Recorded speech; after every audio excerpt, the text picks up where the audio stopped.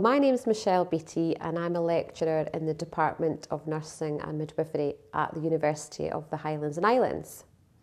In the department we have about 400 to 450 undergraduate student nurses, and we also have a growing postgraduate community, so we've got about 140.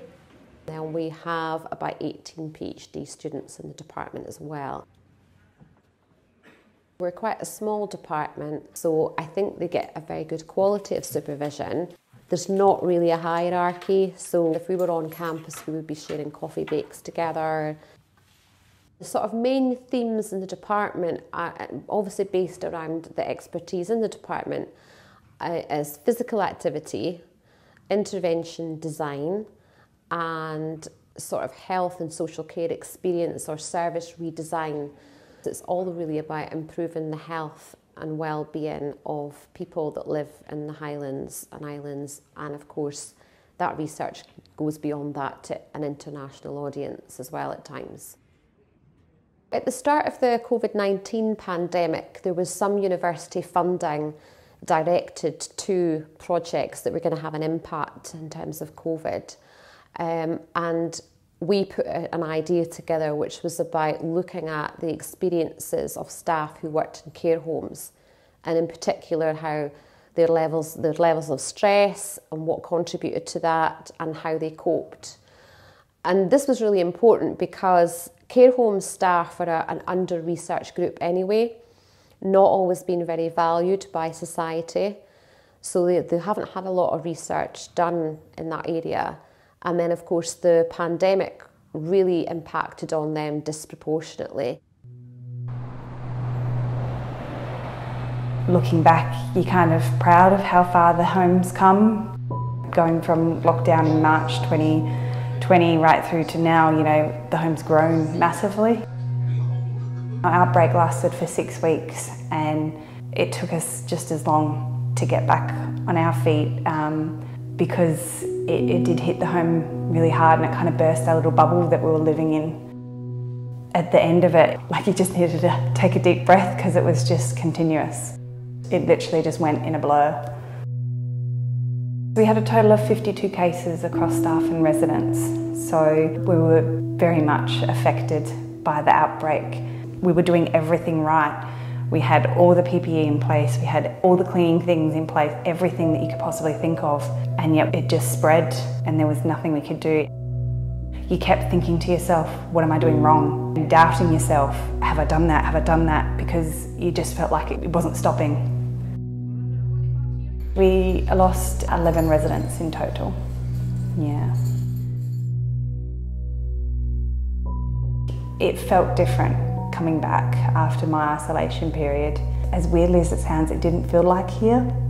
I think because we had loss of life and there was obviously still a significant amount of staff off, that it wasn't us, do you know what I mean? Like, it wasn't our little team, yeah. It's so emotional and there's so many different emotions going on, not only the stress of it, but everything else. You look back and think, gosh, that it's actually something pretty significant that we've gone through.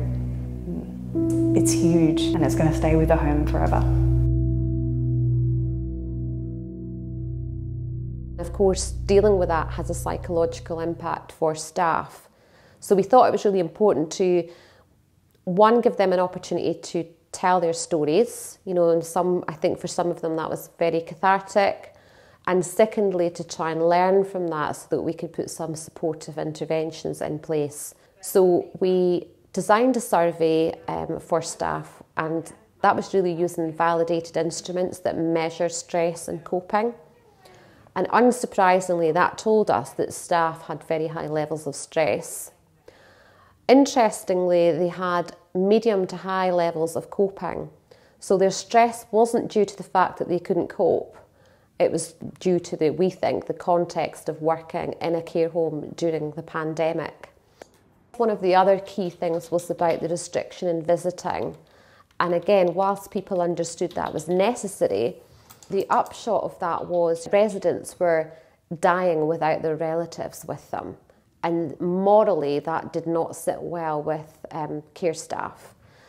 So I think that, you know, all of that if you're forced into a situation where your behaviour or what you need to do doesn't fit with your values and beliefs, then there's a huge impact, a psychological impact, and a real risk of what we would call moral injury, where people really suffer because the staff sort of think, despite working really hard, they're not given the care that they believe is the best care. One of the things that it did show, though, was how well they coped and some of the things that enabled that coping. One of the things we think was quite unique to the care home context was their sense of family and how they supported each other through the pandemic. The other thing that helped them cope was there was a good sense of leadership support. So they felt like it was a real reciprocal respect between the care home staff, the managers, and even right up to sort of senior executive level.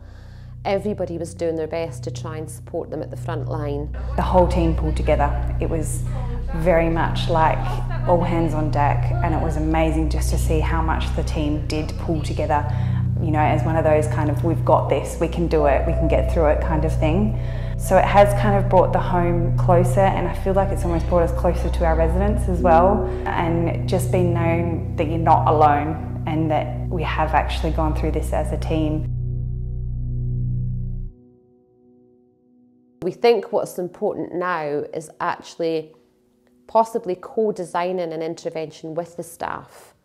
So, you know, rather than just lifting off something that already exists, either adapting that or designing something from scratch that would be suitable to this particular population.